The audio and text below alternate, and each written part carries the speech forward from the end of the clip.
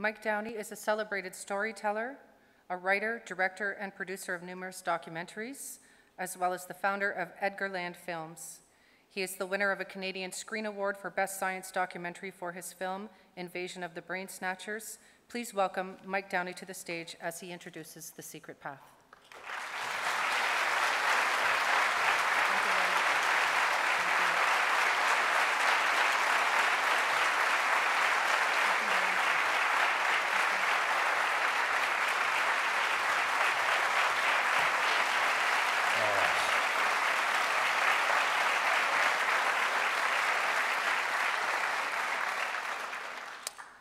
Thank you very, very much. I just,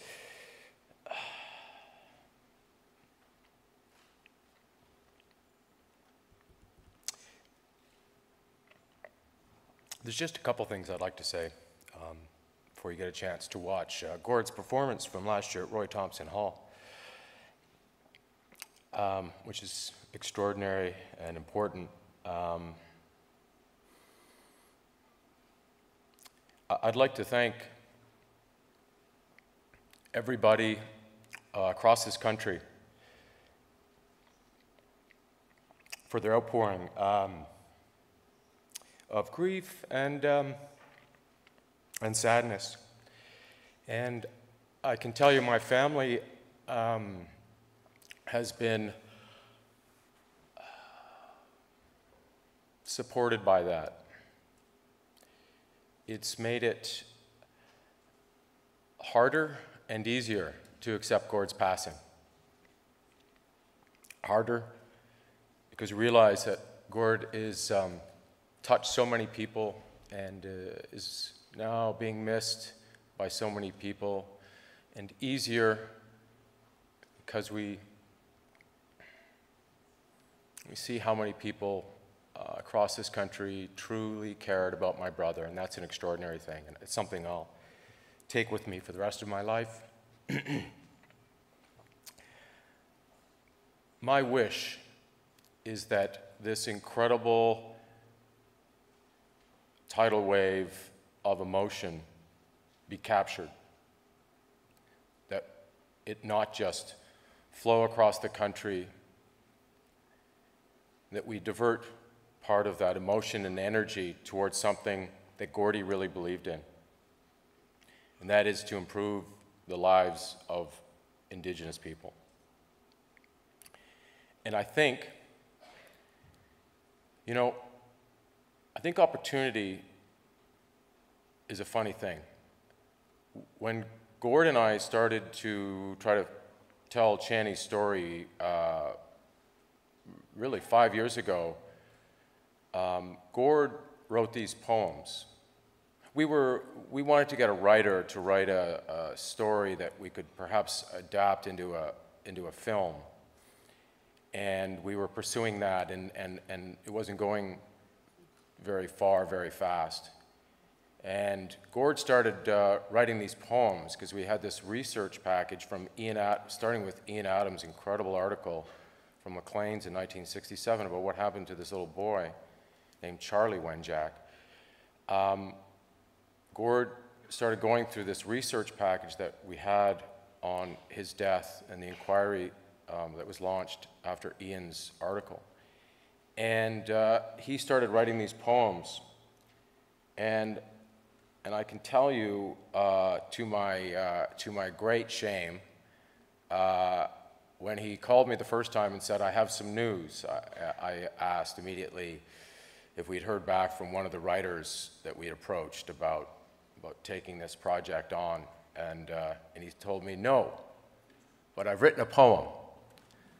Duke, you'll appreciate this." You won't appreciate my response. But actually, my response was, as an older brother, I said, "That's great, Gord, that's great." Inside, I thought,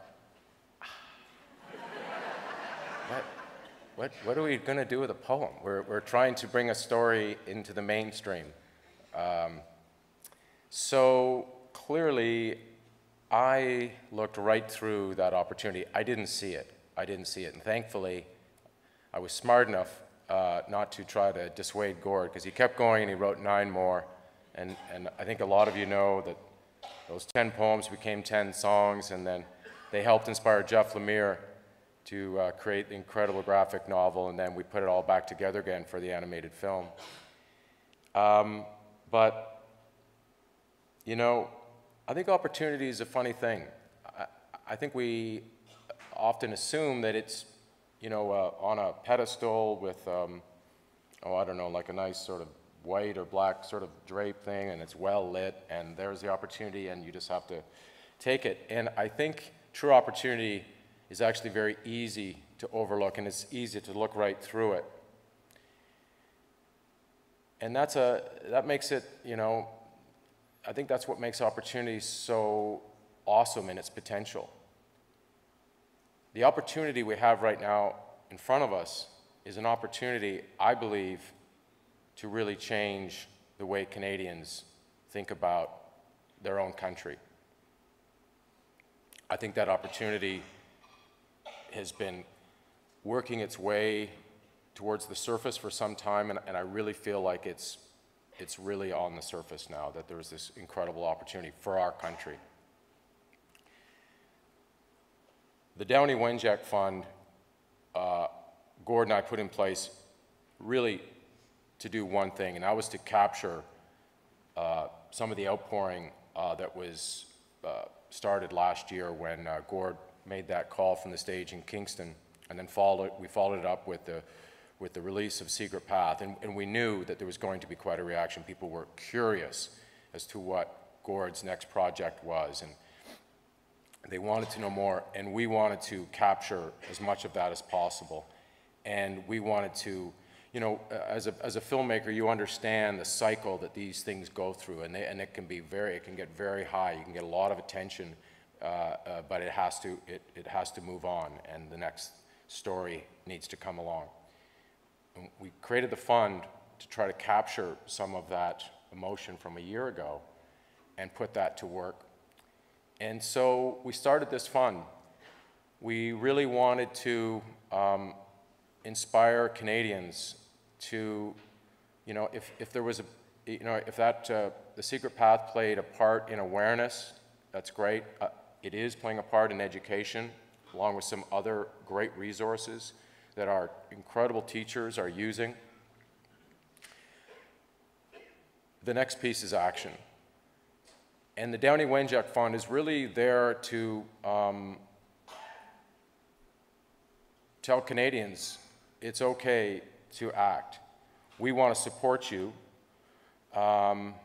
We want you to, whatever it is you do, figure out how you could do that would improve Indigenous lives. And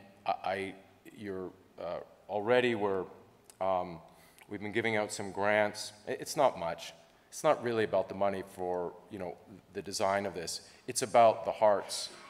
It's about people doing something, giving of their time, giving of themselves, and creating relationships.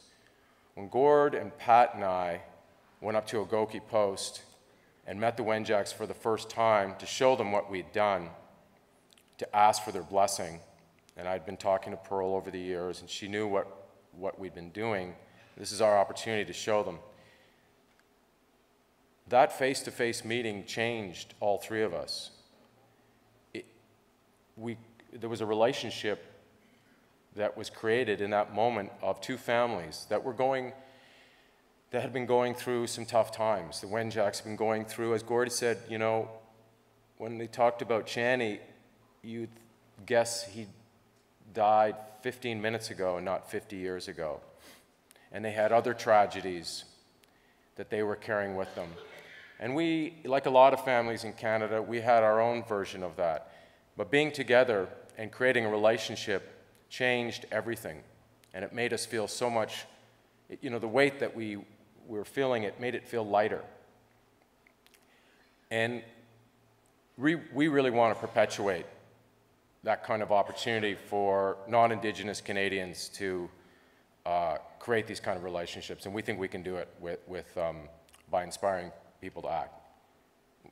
We don't need to send rockets off into space. We have a bit of a criteria where we ask people to make sure they have an Indigenous partner, and that, it's going to help in some way, whatever it is that they want to do. It's really about action. It's really about action. And we think that if we plant enough of these seeds across the country, and if we show each other what can be done, we can continue to do that. The big work lies ahead. There's no doubt. There's a crisis going on, as we all know, in communities within families and communities across this country. And it's going to require the resources of every level of government that we have. Where we think we could help a little bit is to keep inspiring Canadians. And I'm going to tell you right now, I visualize it standing behind my brother Gord as a Canadian who decided he cared and he'd seen and heard enough and he wanted to do something. And that's all we really want to do. We just want to inspire individuals to move forward. With the fund, we are supporting educators. As you saw in the short film, there's 40,000 teachers that we know of that are using Secret Path in the classroom. We're supporting them, and we're creating a network for them to communicate with each other and share lesson plans. We will continue to do that, and then we will add other pieces that are working in the classroom to tell the story of residential schools and to tell the story of our Indigenous. We also are supporting the Truth and Reconciliation Center. There is a trust within there that we are, that all the royalties from the Secret Path, Jeff Lemire, Gord Downie, went into the trust, and that trust is going to try to find more of these missing children that are in unmarked graves, as Duke referred to. So we want to help support the center and never forget the survivors. And the third piece I just told you about, we want Canadians to roll up their sleeves and do something. And I think if we do that, that opportunity is going to start to show itself on the beautiful little plinth and the nice lighting. Because that opportunity, I believe, is to change the very idea of who we think we are as a country. I'm going to let you in on something. My brother, Gord, he didn't love the flag waving. And for those of you that have been at a hip show, there was a lot of flag waving at those hip shows. And you know what? It was a lot of fun. He wasn't that comfortable with all that. And we often talked about our national identity and how it just kind of gets crunched down into this hockey sticks and coffee cups. And not a lot more. Yeah, and you kind of saw that, I think, in some of the rollout of some of the marketing around Canada's 150th, you know? There weren't too many things that kind of, I mean, there's things that made you feel that kind of pride, but I believe, my brother believed, that the missing piece is the fact that we're not a young country. We're not 150 years old. We're over 10,000 years old. 12,000. We are.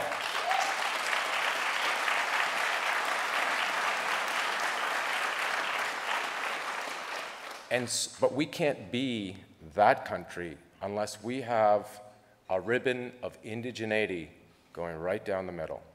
That's who we can be.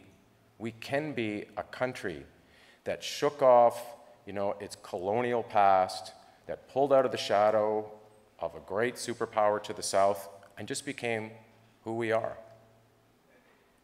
I believe we're a compassionate people. But there is some evidence to the contrary. So we have some work to do.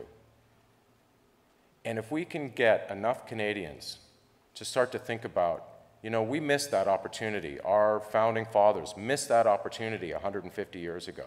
They stepped right over it. They looked right through it. We got a chance for a reset right now. And the more that we can appreciate,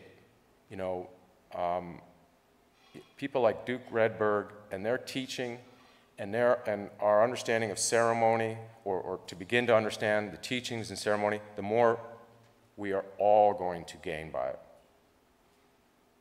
You you learn something in 12,000 years. It only makes sense. So I'd just like to wrap up by saying my brother and I really, we crisscrossed this country on our own way, me making films, him, in the back of a tour bus.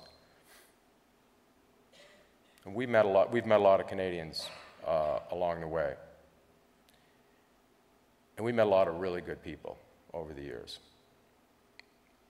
I think there's a chance in this country right now to show the world who we really are. We can do it, but we need to get started. Thank you very much.